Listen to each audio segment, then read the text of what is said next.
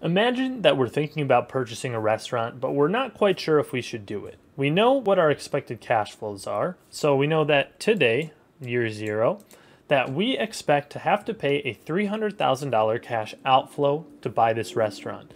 And then we expect that exactly 1 year from today, it will generate a positive cash inflow of $50,000. And then exactly 2 years from today, it'll generate a positive cash inflow of $60,000. And then the life of the project is 6 total years and will generate the following cash flows. In order to find the payback period, we need to find the undiscounted balance at each point along this process. So at time zero, so today, it'll just be equal to the $300,000. But then 1 year from today, it'll be equal to the $50,000 cash inflow that we receive, plus the negative undiscounted balance from the previous year. And then we can just paste this formula by hitting Control-C on the keyboard, and then right-clicking and hitting Paste Formulas. And now we can see that the undiscounted balance finally goes positive in year 5. So this is all we need to calculate the payback period. So the payback period is going to be equal to the full years until recovery, which is 40 years, plus the unrecovered cost at the start of the recovery year, which is the $60,000 here. And I'm going to hit a negative value to make that positive. And then it's being divided by the cash flow in the recovery year. The recovery year is year 5, and that'll be $70,000. So that tells us that our payback period is 4.86. But what we really need to know to decide whether we want to accept this project or not is whether the discounted payback period is less than the total lifespan of the project, so 6. So in order to do that, we need to calculate the present value of each cash flow.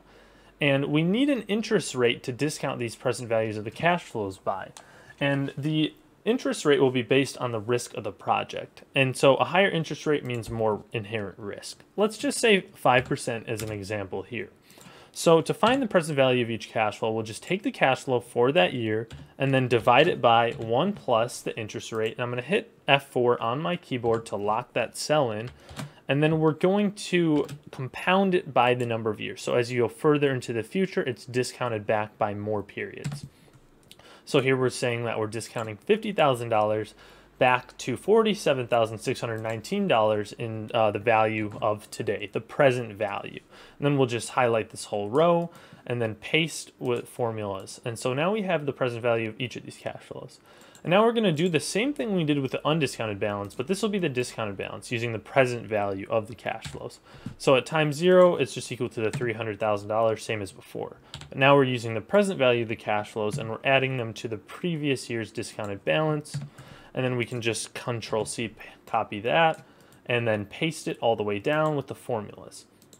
And so one thing you'll notice is that while it only took us until year 5 to pay off with the undiscounted balance, it takes us all the way until year 6 to pay off with the discounted balance. And that's because the present values of the cash flows are always going to be less than the cash flows. So now let's calculate the discounted payback period, which is equal to the full years until the present value is recovered. So now that is actually going to be 5 plus the unrecovered present value at the start of the recovery year, which is equal to this value, and then we'll divide by the present value of the cash flow in the recovery year, and the recovery year is year 6.